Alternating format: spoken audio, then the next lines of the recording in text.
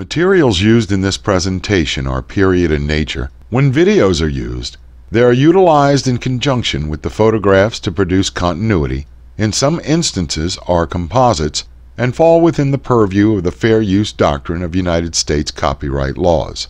Attribution is given where required. Welcome to the True Crime Man's Dark Imagination YouTube channel, your one destination for the most factual, engrossing, and intelligent profiles of historical crime on the internet.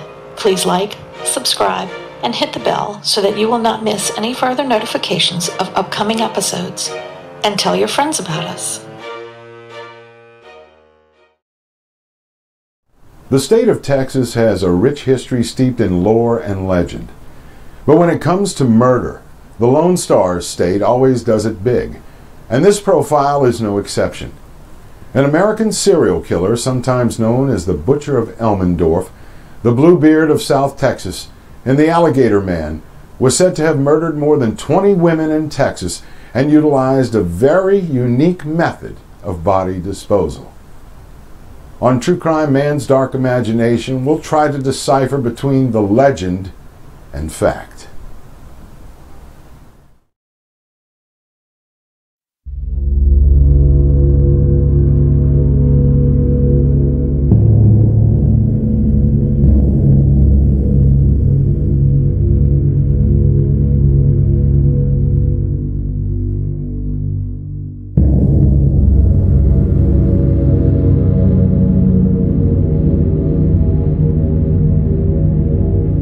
In 1938, two Bexar County Sheriff's deputies visited a businessman in a tavern that he owned to question him about a series of deaths that occurred in Elmendorf, Texas, just outside of San Antonio. When the deputies began the questioning, the business owner took out a handgun and shot himself through the heart. Had this individual been responsible for the murders that took place over the last few years, he most certainly, in Texas, would have faced the electric chair. The businessman that the two deputies went to question was Joseph D. Joe Ball. Ball was born the second child of Frank and Elizabeth Ball on January 6, 1896. Ball's father, Frank Ball, made his way to Elmendorf, Texas in the hopes of striking it rich as he borrowed money from a local bank to open a cotton processing factory. Soon, the railroads ran through Elmendorf and the Ball's business boomed. The elder Ball began dabbling with real estate, buying and selling properties in the area, and subsequently opened a general merchandise store. Joe was one of 8 children, and his other brothers and sisters went on to become pillars in the community. When Joe Ball was very young, he developed a keen interest in firearms and developed his shooting skills over the course of the next few years, with practicing almost every day. Ball's nephew, Bucky Ball, stated of his uncle one time, "My uncle could shoot a bird off a telephone line with a pistol from the bumper of a Model A Ford." When the United States entered World War I, Ball went to fight for his country on the front lines of Europe. Ball saw intensive combat, and almost assuredly this affected his behavior once he returned home to Texas, after receiving an honorable discharge in 1919. After returning from the war, Ball worked for his father for a short while and then quit. Seeing that there was really no other way to make a living, Ball turned to the illegal practice of bootlegging, providing the cheapest of liquor for those who could pay, mostly whiskey and beer. After a few years, the bootlegging business grew and Ball hired an assistant, a young black man named Clifton Wheeler. Wheeler subsequently did all the dirty work and the heavy labor. Later, Wheeler stated that when Ball was inebriated, he would shoot a pistol at Wheeler's feet to get him to dance the jitterbug. When Prohibition ended, Ball bought some land and opened a sleazy roadside saloon known as the Sociable Inn, located on Highway 181, just outside of Elmendorf.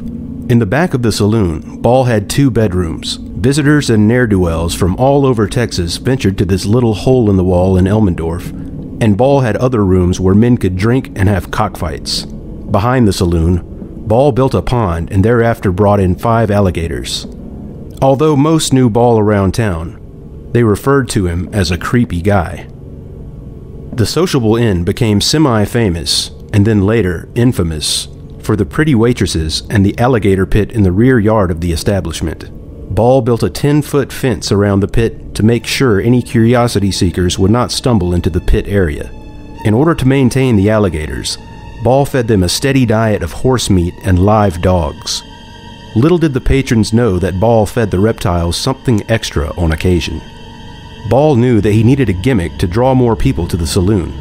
On the busiest night of the week for the saloon, Saturday, Ball would take a small animal and feed it to the alligators.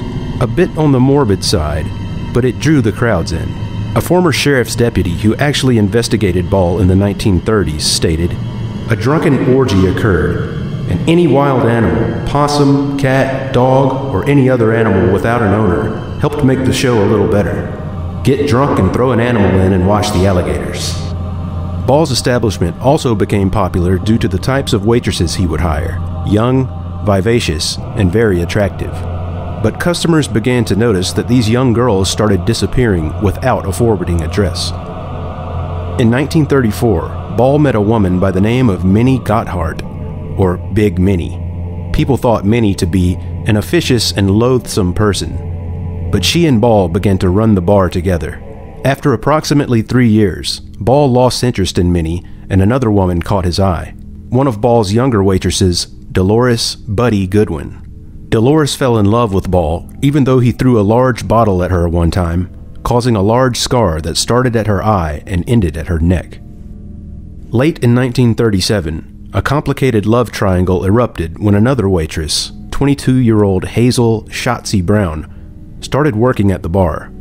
Ball fell in love with the young waitress. All three of the women worked at the bar and created a serious situation with the four lovers. In the summer of that year, Minnie disappeared unexpectedly.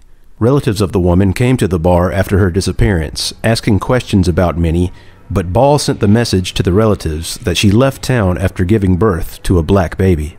A few months later, Ball married Dolores and stated to her that he had took her to a local beach and shot her through the head, burying her there. Dolores seemed to think that this was just a bravado story that Ball related under the influence of alcohol. Dolores never brought the subject up to Ball again. In January 1938, Dolores was involved in a very near fatal car accident that resulted in the amputation of her left arm.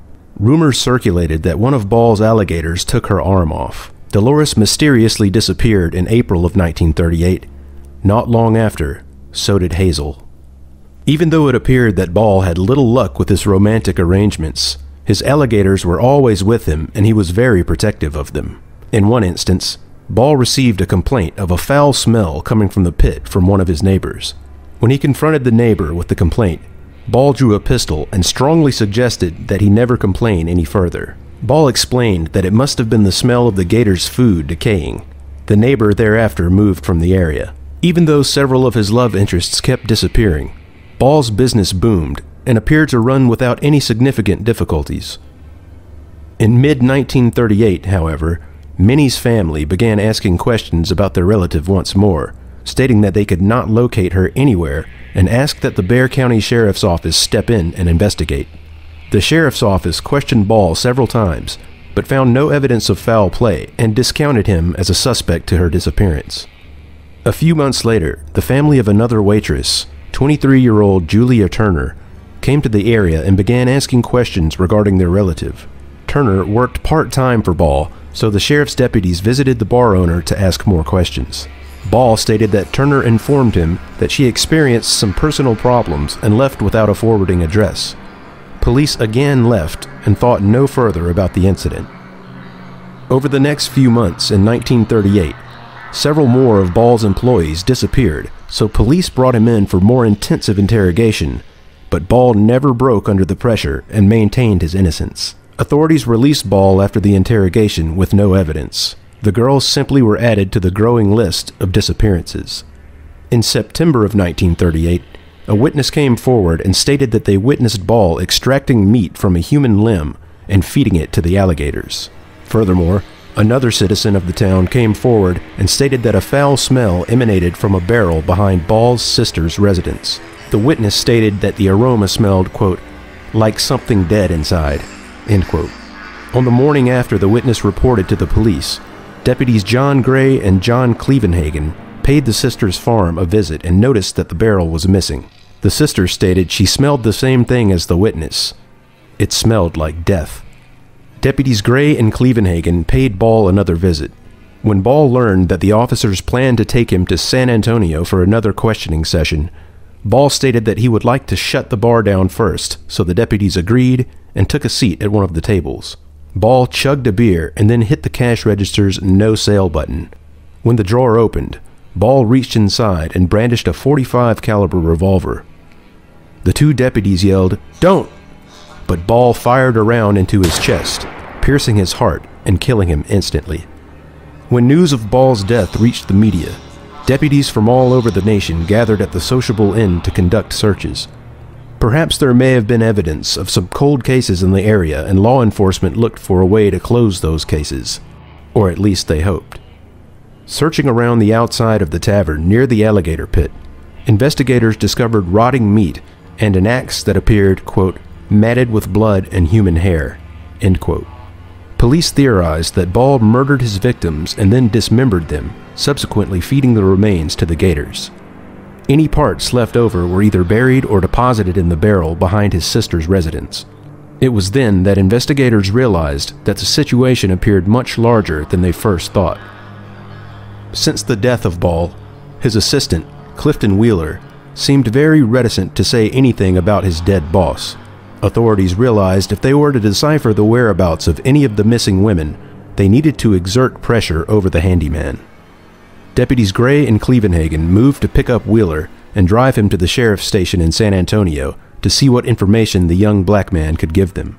After a long and frustrating day of interrogation, Wheeler finally exposed the whole truth to the lawmen. It seems that when Hazel Brown explained to Ball that she had fallen in love with another man and desired a change in location, in addition to the authorities' accusations that Ball had something to do with Minnie's murder, Ball reached a trigger and seemed to snap and murder Hazel Brown. Deputies Gray and Clevenhagen demanded proof of Wheeler's accusations. So, on the following day, Wheeler led them to an isolated spot outside the city limits of San Antonio. After examining the area for a brief period of a few minutes, Wheeler walked to a spot and began moving the loose soil with his hands. Suddenly, blood began oozing up from the spot. A horrible odor permeated from beneath the ground, causing some other deputies at the scene to vomit. Wheeler dug deeper in the shallow grave and revealed 2 arms, 2 legs, and then the torso of a woman. The head, Wheeler explained, was destroyed in a campfire to which he directed the investigators. In the ashes of the campfire, the investigators found a jawbone and some teeth. Wheeler stated that on the night of Hazel Brown's murder, Ball demanded that Wheeler gather up some blankets and some more to drink. Ball appeared to the handyman to already have been inebriated. The 2 men then traveled in Ball's car to Ball's sister's residence to pick up a 55-gallon drum and then to a nearby river.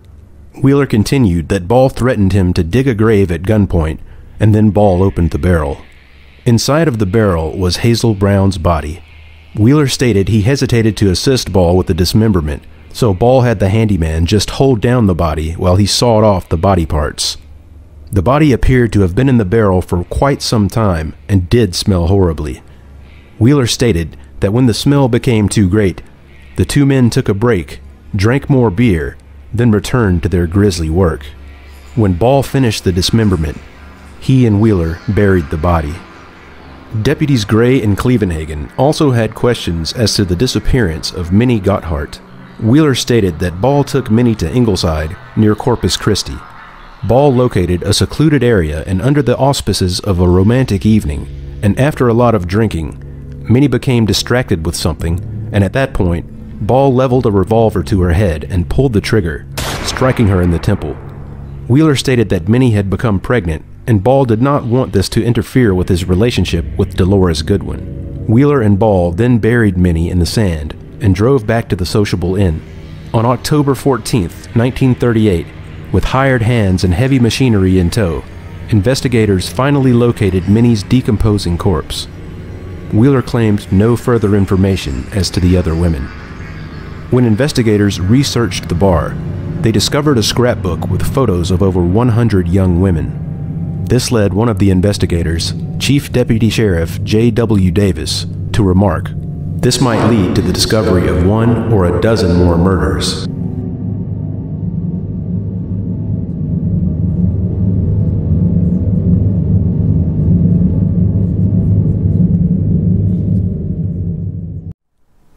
Investigators still on the case after 1938 discovered that Dolores Goodwin was alive and well, living in San Diego, California. 2 weeks after that, they located another woman in Phoenix, Arizona, whose photo appeared in the scrapbook located by Deputy Davis. Police also discovered that none of the rotting flesh around the alligator pit was human at all.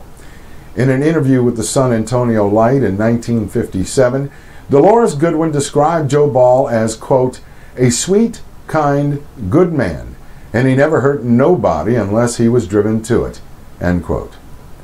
Goodwin also exclaimed that because of the nature she previously described, Ball never fed anyone to the alligators. In 1939, Wheeler was convicted for his part in the disposing of the bodies and spent 2 years in prison. After his release, he opened a bar, but from then on he was unable to walk in public or not be hounded by the press. Wheeler left Elmendorf after that, never to be seen again. The state of Texas seized the alligators and placed them in a zoo where they lived out the rest of their lives. If Wheeler were to be believed, Joe Ball murdered 2 innocent women and then buried their bodies. The gruesome legend was born, obviously, from a limited set of facts, but as historians and crime researchers, we endeavor to get closer to the truth, and we hope we did that with this profile. Until next time. If you enjoyed our presentation of true crime, please like, subscribe, and hit the bell to receive notifications on any further programs.